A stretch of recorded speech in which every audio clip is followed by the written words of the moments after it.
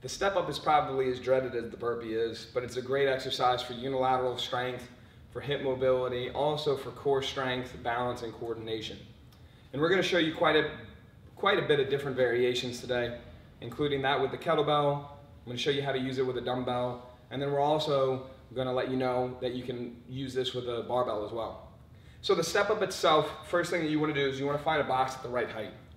Now, depending on your training age, right, how long that you've been training for, may determine the box height along, of course, with your mobility and your strength. Ideally, you want to try to get it so that box allows your hip and your knee to be at 90 degrees, maybe even a little bit past it, okay, or a little bit less than, excuse me. So from here, what you want to do is go ahead, get that foot up. You want to square your hips up with the box itself. You're going to inhale, really engage that core and shift those hips back, okay? So you're pushing your hip back. From here, you're going to exhale, go ahead, stand right nice and tall. And then you're going to go ahead, inhale with that same leg, come right back down, okay? Now, here's a couple of variations for the body weight step up. As you come up, you can bring that leg straight up, squeezing that glute.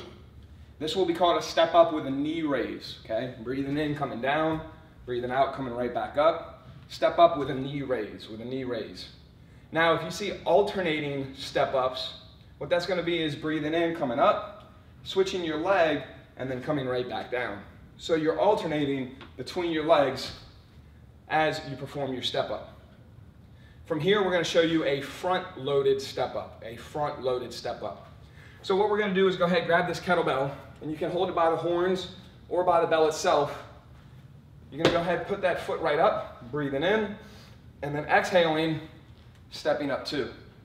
You can perform these the same way by alternating, or also by performing on one leg then the other. You can hold dumbbells right at that same position, or even just like the front squat, hold your barbell. And last but not least, the way that you can hold your dumbbells, the normal step up. What we're going to do is go ahead, grab that kettlebell and mimic or imagine it being a dumbbell.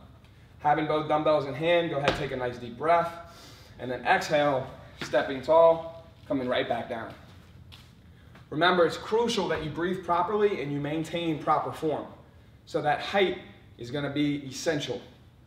Perform for the prescribed amount of reps on each side and have a great workout.